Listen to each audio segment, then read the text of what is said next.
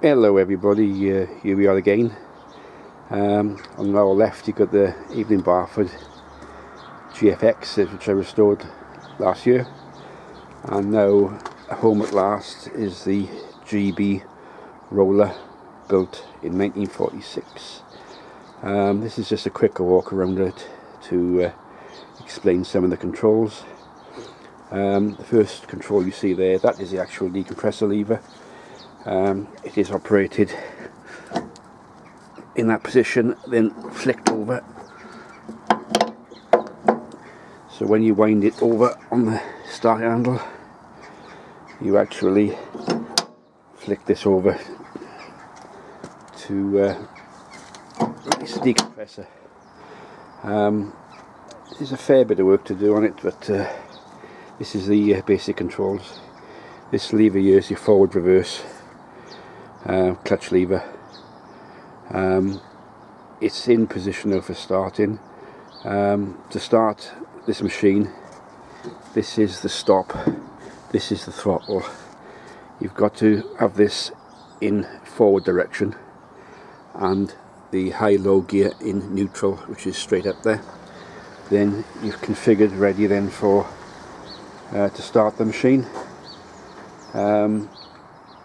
As you can see, it's not too bad. The only problem I did find was the start in the handbrake wheel there is solid, absolutely solid, so you can't move it. Closer look at the engine.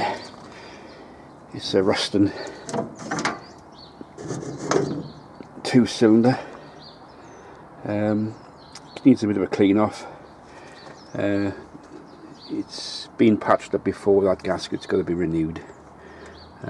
It's just a homemade bodge job done years ago. Look at it. This is the fuel tank.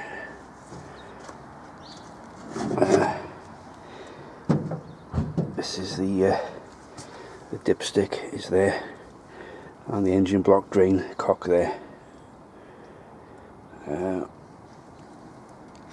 My plan is to remove all these panels and actually chop blast them. Obviously the rest of it's too big to chop blast, but the main bulk of the panels, removable panels, will be chop blasted. I've got a new badge for the front, that's going to come off, and a new one fitted. These lights here, Lucas lights, side lights, are still obtainable on eBay, so they will be renewed. Front sprinkler pipes, they're okay apart from the hoses going back to the tank. I think that's going to be checked right through. The actual water tank is there, it's twin tank, it's one other side. I've got to work that out how that actually works, because I think it's a mechanically operated pump off a gearbox, which pumps water from those tanks to the sprinkler bars. The scrapers are okay, front and back on the front rolls. There's one missing on the, a pair missing on the rear rolls.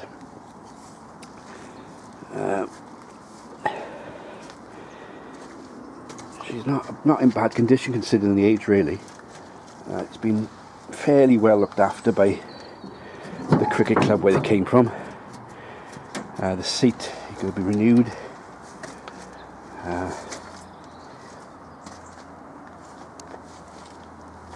On this side of the engine, you've got identification. It's a TV2 Ruston diesel. This is the fuel tank filler this side. This is actually full of diesel at the moment. We don't want any condensation getting in. There's very little wear on the steering rack.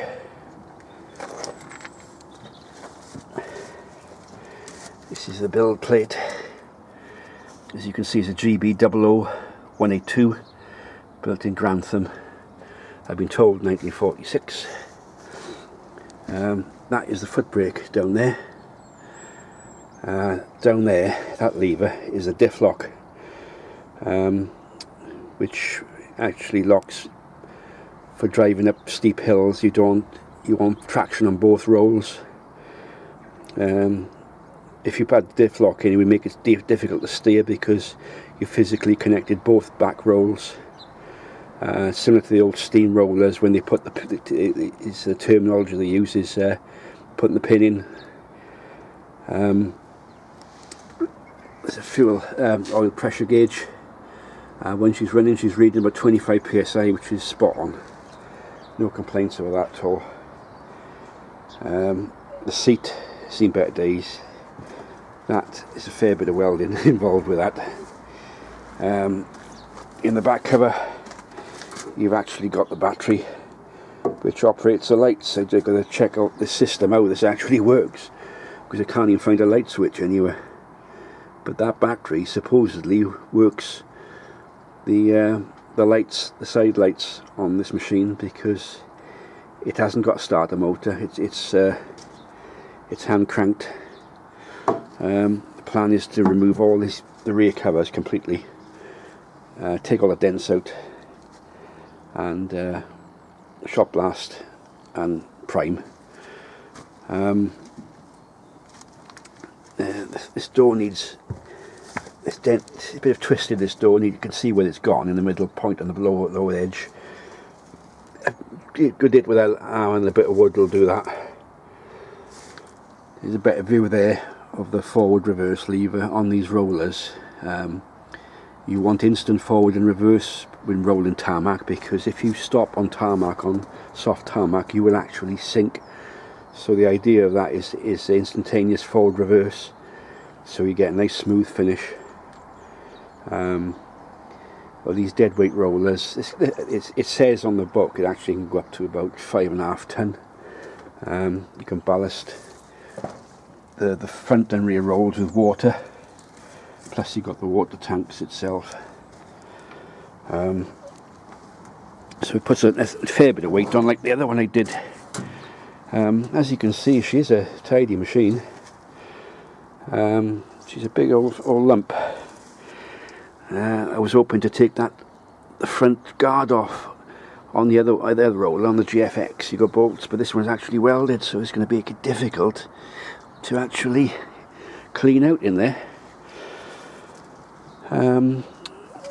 So as you can see, this roller is 1946. This one is probably 1960, and the roller, the GA, my first one, is 1953. So I've actually got the set now, all within the confines of my garden. So we've got the GA first, GFX, and now the GB. One day would love a GC or GD, which is about twice the size of this, which the council have used a lot. This is termed as a light roller, so patching work, path, driveway, stuff like that. I'm trying to find the history on this one, but as you can see, she's a tidy project. Another thing on this one as well is that device there. That is actually you can fit the starting handle on there, and it moves a counterweight which goes between the two rolls on a sled. So in fact it's a weight on like a bogie on two rails, which you can actually move. You can distribute the weight from the front to the rear of this machine by using the starting handle on that. That hasn't been used for a long time, but that is what that is. You can wind it. It's like a pulley effect. It's like a wire rope on a pulley on a sled. Ingenious idea. These rollers were the Rolls Royce really of British built diesel rollers, and goes way back to Aveling Porters, but when they built steam rollers in the late 1800s.